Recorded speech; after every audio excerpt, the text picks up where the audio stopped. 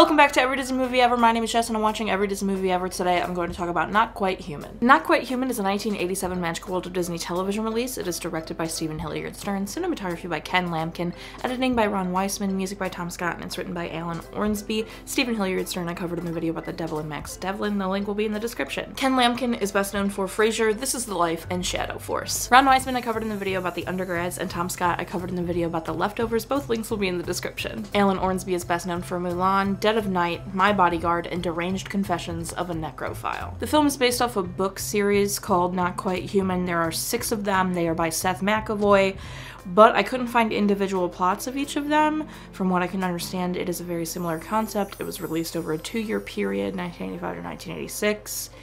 And the only major difference I could read about was in the books he's 13 years old and in the movie he's 17 years old, but otherwise I couldn't find individual plots, so I cannot compare them. The film stars Jay Underwood, Alan Thicke, and Robin Lively. Jay Underwood plays Chip Carson and is best known for The Boy Who Could Fly, Uncle Buck, and The Beat Goes On, The Sonny and Cher Story, and this. Alan Thicke plays Dr. Carson, and he's best known for Growing Pains, Raising Helen, and That's My Boy. Robin Lively plays Becky Carson, and I covered her in the video about Fuzz Bucket. The link will be in the description. First, I want to start off by saying there is a parent death. Mrs. Carson has passed away. It is said on screen, not seen on screen.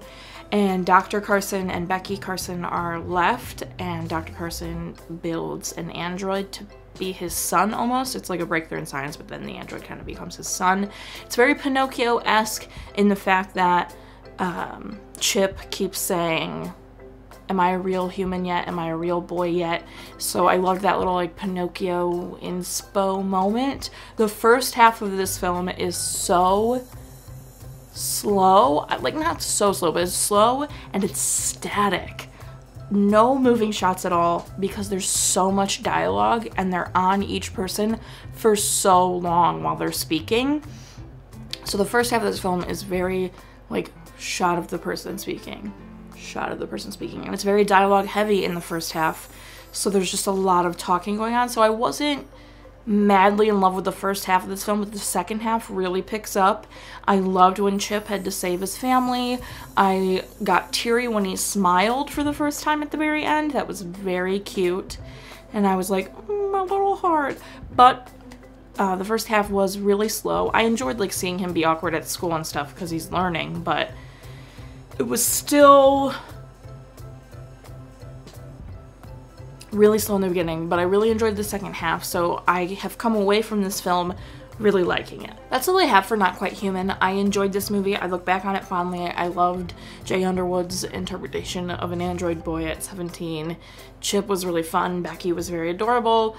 I had a good time watching this movie. I don't think it was spectacular, but I did have a fun time, so I think I'm gonna give it like 6 robots out of 10. Our total movie count is.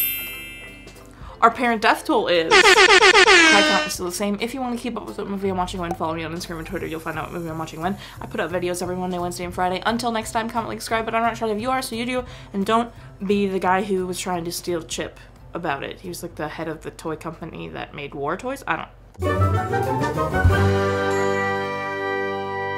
I got a monitor. It's right there. You can't see it because you're there, but it's right there and I can see myself. Okay, bye.